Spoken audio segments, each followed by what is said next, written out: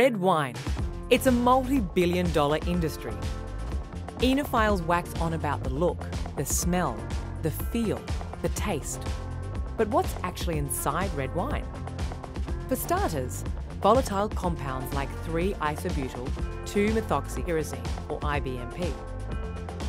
It gives Cabernet Sauvignon its herbaceous green pepper aroma.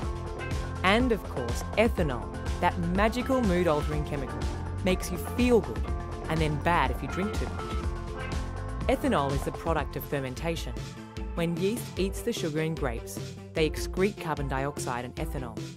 All this stuff comes from grape juice, but a lot of what's inside red wine actually comes from the skins and seeds. Malvidin 3-glucoside, a pigment in grape skin, gives red wine its colour. Tannins are astringent molecules that bind to salivary proteins and make your tongue feel dry. Resveratrol. This antioxidant may actually fight cancer and tame diabetes. So go ahead, have another glass. Hey!